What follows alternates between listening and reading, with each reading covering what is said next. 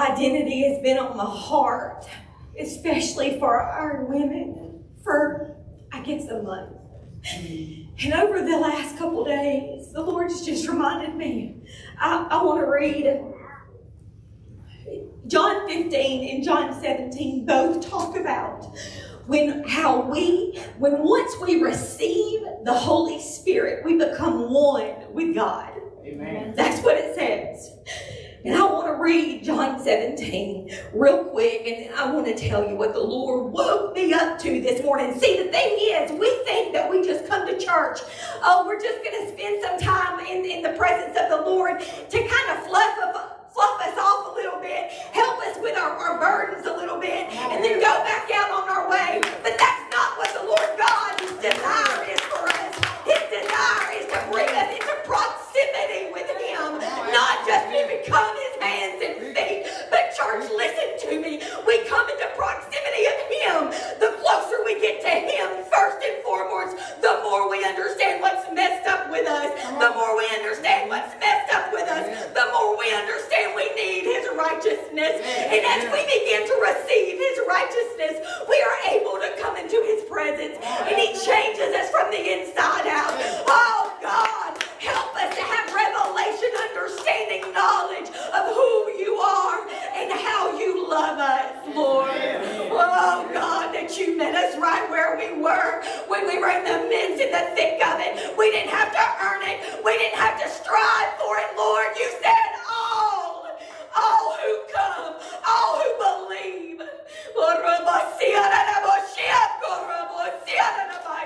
Every unbelief has got to go in the mighty name of Jesus. Oh God, You reign in this house. This is Your home, Lord God. We are Your children, Lord God. We believe, Lord, that we've been adopted by You. Oh God, help us to grab a hold of that today. Lord, that when we come into proximity with You, everything is changed. Not just for that moment, but then we go out and it's changed in our lives because we understand that You live within us, that we are one.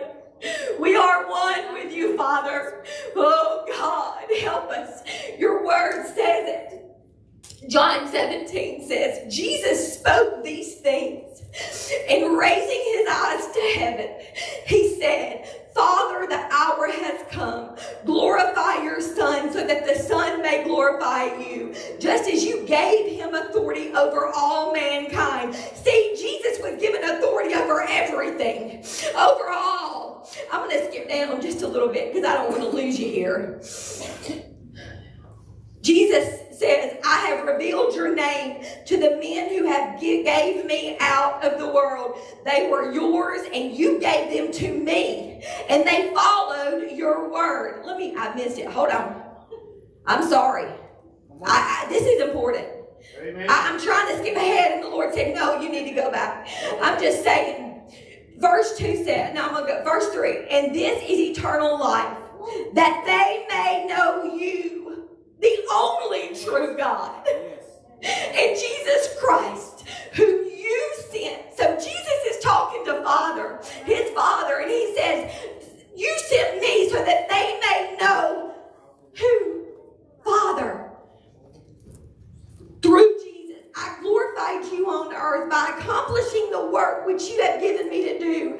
And now You, Father, glorify Me together with Yourself, with the glory which I had with You before the world ever existed. I have revealed Your name to the men whom You gave Me out of the world. They were Yours. You gave them to Me. Jesus says that everything was given unto Jesus. Amen.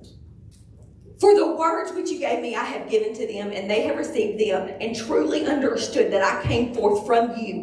They believe that You sent Me. I ask on their behalf. I do not ask on behalf of the world.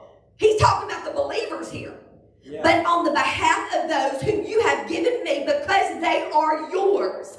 When we believe, we become the fathers, the creators, the Alpha, the Omega, the beginning and the end, the everything. We are His created being. And when we believe, we are given back to Him. We are removed from the enemy, the world, the this world, and we have been removed from the darkness, and we have been given back and become adopted in one with the Father. I am no longer going to be in the world, and yet they themselves are in the world. He's saying, Father, I know I'm leaving, but the ones that believe are still here. And he knew the wrestling in his flesh that he had already endured and overcome. He knew that we are still human beings, that we're still here being tempted, warring with the enemy. And he knew that we needed something bigger than ourselves. Amen. Praise Jesus. While I was with them, I was keeping them in your name, which you have given me, and I guarded them, and not one of them perished except the son of destruction, so that the scripture would be fulfilled. But now I am coming to you, and these things I speak to in the world, so that they may have my joy, made full in themselves, made full in themselves. I have given them your word, and the world has hated them because they are not of the world, just as I am not of the world. I am not asking you to take them out of the world. Jesus says they've got to endure it. I'm not asking you, Lord, just to take them out of the issues and the problems and the strife and the division. But what I'm asking you, Lord, is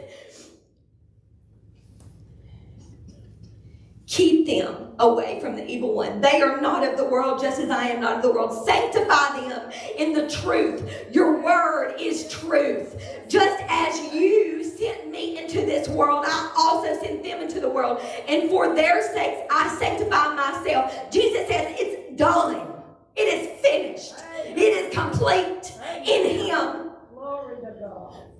Come on, Ed. Amen. So that they themselves also may be sanctified in truth. Come on. What are you feasting on this morning? Yes. I am not asking on behalf of these alone, but also for those who believe in me through their word, and that may all be in one, just as you, Father, are in me, and I in you, that I also may be in us, so that the world may believe that you sent me. We are in one with our Father. And yet here we are walking around with this mistake. I'm telling you, the Lord has had this on my heart for a couple weeks. But here we all walk around with this mistaken identity. We think that we are still the people that we used to be before God came, because we don't see fruit in our lives quite yet. But y'all, we can't ever get ourselves together good enough to go before the Lord God Almighty. We're never going to see fruit until we get into the presence of the Lord God daily. Tell us, Lord, who every morning, God, show me who I am, because I know I'm a mess. Yeah, and when the enemy starts telling you all the things you've done wrong, you say, yeah, and I've done that and a whole lot more. Come on. For real. The enemy's a punk. Amen. He's a liar, and he is trying to play us like a puppet. But the Lord said, once we become adopted, see, that's John 17. I'm going to encourage you to go home today and read John 15. Because in John 15, it talks about the same thing. It talks about being in one with the Lord God. And if we're in one with him, if we are truly, if we believe with our words that we have, and with the word that God has given us, if we could say, Lord, I believe in you, I believe you're my Father, then we become adopted in him. When we say, Lord, I lay myself down at your feet, I don't want to be my own Savior anymore. I don't want to be my own King anymore. Lord, I want to serve you. Whatever that looks like, whatever that takes, then every day that means, okay, that's your starting point. Then every day you're like, okay, God, show me. What is it that is causing me to fall this way? What is it, Lord? What are the red flags that are drawing me this way? Lord, show me, God, what isn't in line with you? Because I'm telling you, when we come into the presence of the Lord and we ask him our heart posture, thank you, Lord, this is what I ask you this morning, Lord, to let all of our heart posture be to bring me into proximity with you. Amen. Lord, I ask you, Jesus, in this house this morning, God, to remove the barriers, Lord. Lord. The veil's already been removed. And Lord, you told me that it's almost like our veil is our flesh and all we can see is our flesh, Lord. But this morning I say it is finished by the word of God. All authority has been given to you and the veil has already been removed. So this morning we come into proximity with you. We are in one with you. Bring our hearts in alignment with you. Change us from the inside out. Show us who we are in you, Lord. Show us our identity is more than the sum of our mistakes, God. That this fight that we've been fighting has already been won in you. God, that your plans for us are good, that you are faithful, that you have never let us go, and you're not about to start letting us go now, Lord. That you are bigger than the circumstance we are fighting. God, that you are so much better than we can even wrap our minds around, Lord. Come on. God, we thank you for your love. Yes. We thank you, God, for your mercy. Lord, you are worthy of every praise I have. Thank you. Thank you.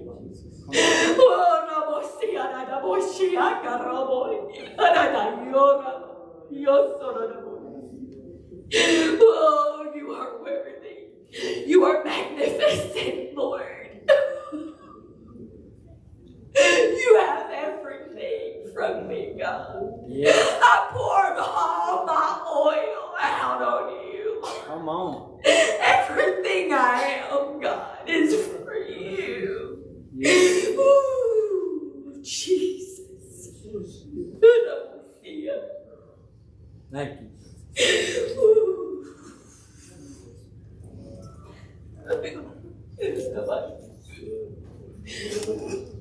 Come on.